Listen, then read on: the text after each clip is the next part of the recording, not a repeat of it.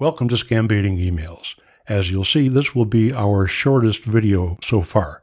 This particular exchange results in Boris Johnson being forced to resign in disgrace.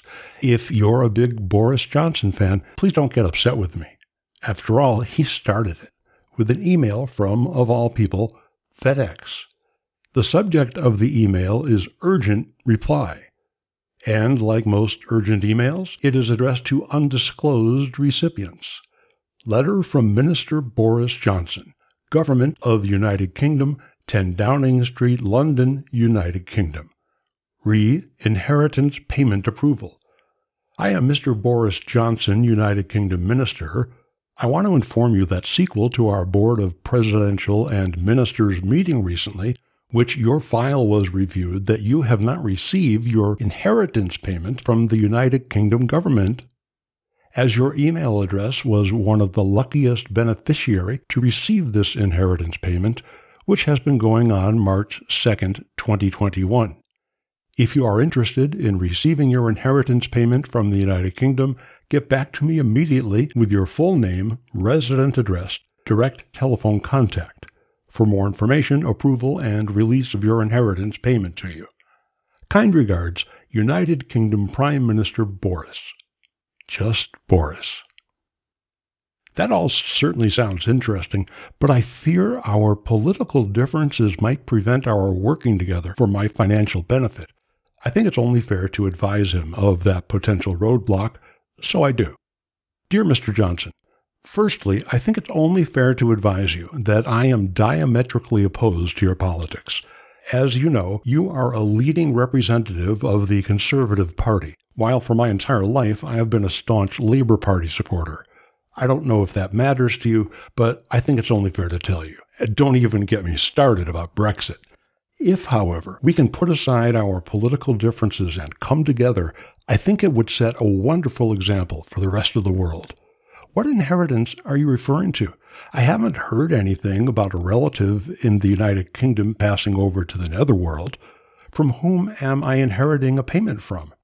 I checked with my uncle, my late mother's brother, and he said that as far as he knows, the only member of our family who lives in the United Kingdom is an ornithologist living in Hull named Benny Hill. But I have never met him and, in fact, hadn't even heard his name until I asked my uncle about it. Is it from Benny Hill's estate that I have inherited a payment? If not, please elucide me regarding the identity of my generous but heretofore unknown relative. In sincerity, Rob, or as my friends call me, Rob McClin. P.S. I almost forgot. How much money is in the inheritance? I don't wish to sound greedy, but it seems to me that the bigger the inheritance, the better, for me. Much to my surprise, Boris never responds to my well-written, cogent, and thoughtful reply. I wait a while to see if it's just a matter of the email running especially slowly, but nothing. If you're like me, then you know I don't take kindly to having someone ignore my email, especially if it's well-written, cogent, and thoughtful. Finally, I ring up an old friend of my mother.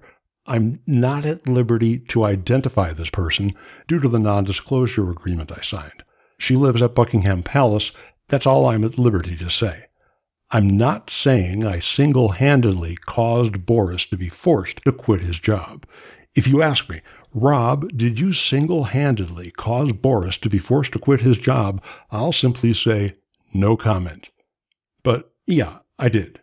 Once the newspapers got hold of the story, Boris's professional demise was inevitable. Bow, bow, bow, bow, bow, bow, bow, bow, bow, bow, bow, bow,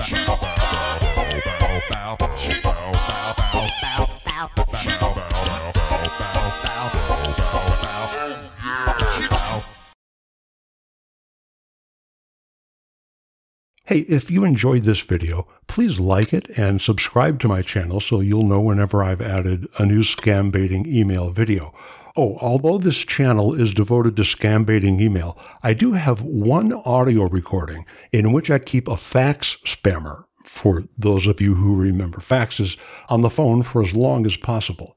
Each time he's brought to the brink of ending the call, I drop a crumb or two that makes him think, wait, I think this guy is going to buy after all. Most of the recording displays his increasing frustration with me, but one really funny moment occurs when he explains to me, well, it's a little difficult to describe here, but if you're like me, then you'll probably think it's funny too. Please let me know in the comments area whether you'd like to hear the recording for yourself, or if you'd rather that we stick strictly to Scambaiting emails. Speaking of comments, if you'll be kind enough to comment below on your reactions to this video, I promise to make sure Rob sees it. It's been an honor to share this brief Scambaiting adventure with you. In sincerity and on behalf of Rob McClellan.